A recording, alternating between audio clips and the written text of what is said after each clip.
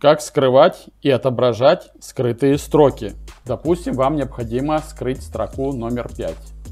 Я их специально выделил желтым, чтобы было видно. Первый способ. Становитесь на строку, правой мышкой в меню «Скрыть» нажимаете кнопку «Скрыть».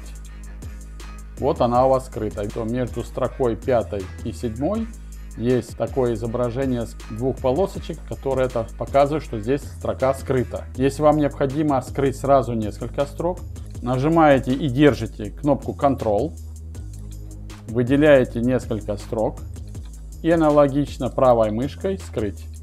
Теперь вы видите, что между определенными строками есть скрытые. Способ номер 2. Выделяете несколько строк, Ctrl держите, нажимаете на клавиатуре вверху цифру 9. Вот они у вас скрыты. Это более короткий способ.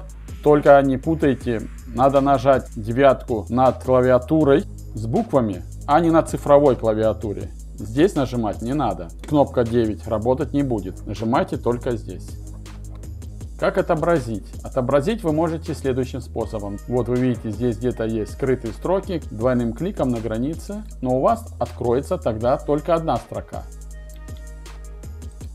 Чтобы открыть все скрытые строки, вам необходимо выделить весь лист. И зажимаете Shift, Ctrl и девяточка опять. У вас, как видите, отображаются все скрытые строки.